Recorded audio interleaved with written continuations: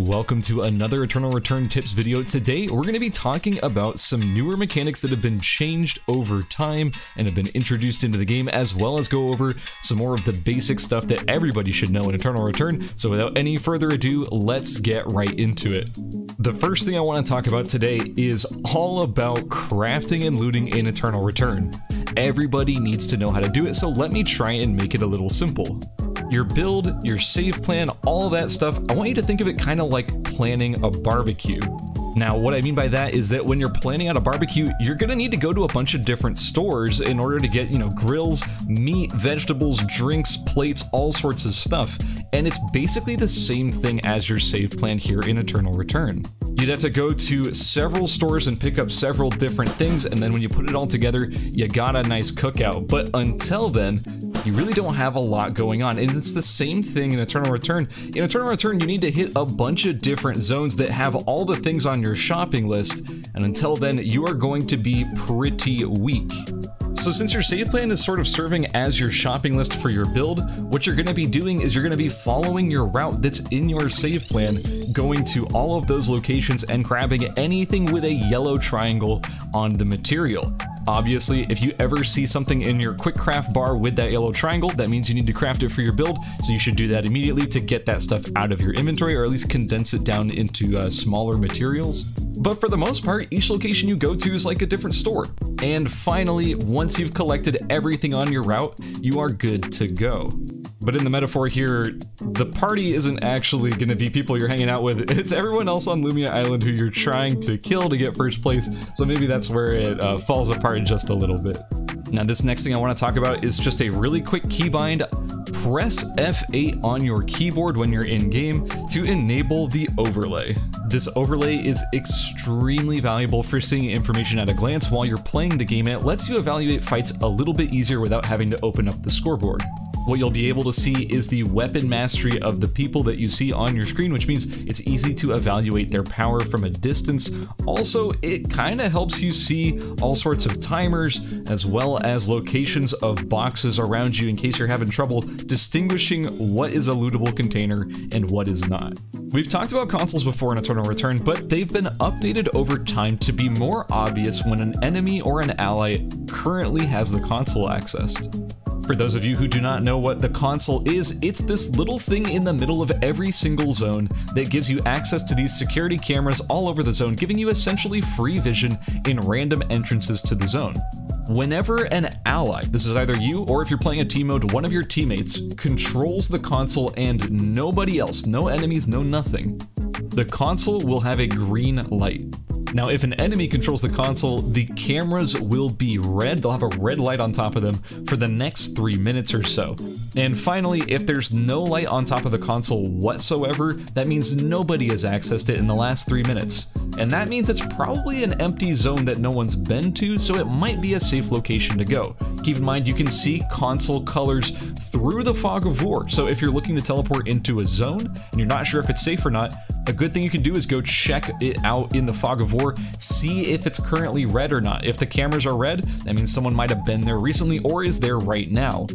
So to reiterate, green means it's just you. It's completely safe, no one here has the vision. If it's red, there's a good chance an enemy is able to see you. The next thing we're going to talk about is going to be objectives. So objectives in Eternal Return can be divided into two categories. The first category is harvestable objectives like Tree of Life and Meteor. The other category is boss objectives like Alpha and Omega and Wickeline.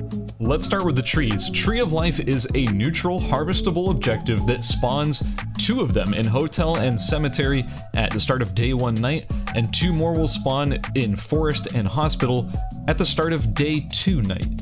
So with a total of 4 trees, these are rare materials that are used for crafting some of the most powerful gear in all of Eternal Return. They are hotly contested and very often fought over by a variety of different characters on different build routes. Now, as for meteorites, a total of 4 will be spawning on Lumia Island over time at the end of every day/night cycle in either school, temple, alley, pond, or factory, completely random between those 5 zones. Keep in mind, since the spawn location of the meteor is random between these 5 zones, you'll be notified a minute before it lands where it's going to be going, so be paying attention to the chat if you're trying to get a meteor at any point in the game. Also, it will be showing an indicator on the map, so keep an eye on that as well. As for the boss objectives that you can contest, there are 3 you should know about, and let's talk about Alpha, Omega, and Wickeline. Starting first with Alpha. Alpha is a mid-low tier android objective that spawns at the start of day 2 morning. Alpha can only spawn in Uptown, Alley, or Factory, always in the same location within those zones. It tells you which zone he's going to be spawning in a minute before he spawns, and he always drops some mithril and some recon drones, the mithril being the most important part of his loot table. As Alpha is the only 100% mithril drop in the entire game, this is a very contested mid-game objective for players and characters who really need to use mithril. Omega is pretty similar to Alpha, except he's just like slightly a different color. He spawns in the same zones, and he spawns a whole day later at day 3 morning. However, unlike Alpha, he is a lot stronger, deals way more damage, has way more HP, and has a couple of extra bonuses for killing him, as well as a better loot table. Omega always drops a Force Core and EMP drones. Additionally, when you kill Omega, you'll be regenerating some HP and SP, as well as some of your timer. Now, as far as I'm aware, Omega is the only neutral objective in the game that gives you back timer for killing him, so it makes it a little less risky to run into a red zone to try and kill him if he happens to spawn in a restricted area. And now finally, let's talk about Wickeline, the main boss of Lumia Island.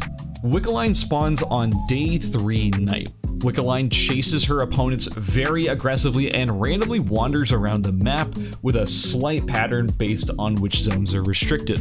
Wickeline always spawns in the research center on the side that is right closest to Avenue, so generally speaking, if Avenue is open, the way you farm her at her spawn is right at that entrance between Research Center and Avenue.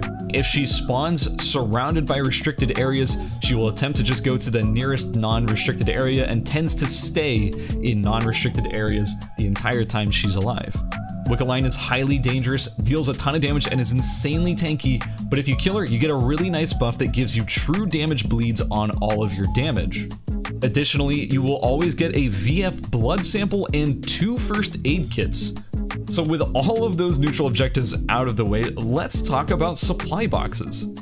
So supply boxes have been reworked over time. They used to be kinda not important. No one really cared about supply boxes. No one was opening them because they contained random materials that they didn't care about. But they are now extremely valuable, and I would go after them pretty much every chance that I get, as long as I'm not doing something else at the moment. Green supply boxes always, 100% of the time now, contain food or food ingredients.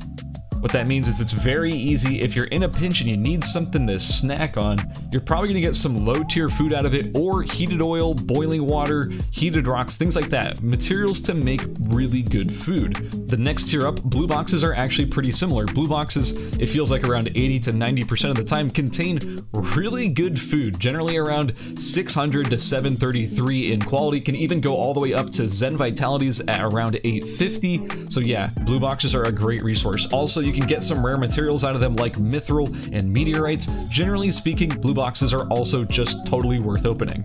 And all the way up to purple boxes contain extremely rare materials fairly often, like force cores and VF blood samples. Additionally, they specifically tailored the loot pool of purple boxes to try and contain items built out of rare materials like mithril gear, as well as armor and all sorts of accessories and stuff that are generally more niche and tailored towards countering specific playstyles like Battlesuit, Amazoness, or Lunar Embrace that are all anti-amp stuff. So if you need to find transition pieces to deal with specific matchups, you might find that niche gear over in a purple box. And of course, gold boxes are the strongest of all the boxes we've mentioned so far. They always contain a gold piece of gear, any sort of armor, chest piece, helmet, accessory, all sorts of stuff. You can rip a sanguine gun by and it'll totally change your build for the better. There's all sorts of great stuff in there, so you should definitely crack them every chance you get. They are an actual objective to fight over. So now that you're sold on all these boxes that you're going to be pulling great food and equipment out of, let's talk about a team mode specific mechanic. Let's talk about reviving. Reviving was added to Eternal Return, and I'm actually a huge fan of it. The way you revive your teammates in this game is by going up to their fully dead corpse, checking out their body and clicking the thing that gives you their regeneration cuff.